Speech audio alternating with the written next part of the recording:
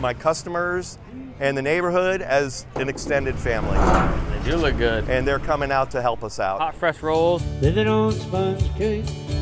This one's all good. Watching the sunset. Food, music, and all our friends and family. This is It Cafe, the place I eat every morning for breakfast. I'm John Biderwolf.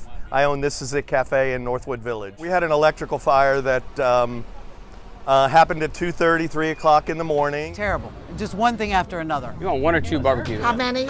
Place that our firefighters frequently have breakfast. Jason French, President, West Palm Beach Association of Firefighters. We're doing a chicken barbecue dinner. A crispy skin, you know it's tender inside. We have live music. Might be my phone. We're just trying to raise support for my staff and for the restaurant to bridge the gap between now and getting open in whatever amount of time that is.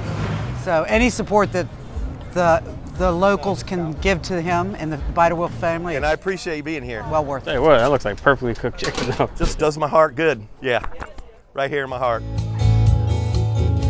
I can't say anything more other than I really, really, really appreciate it. Might be my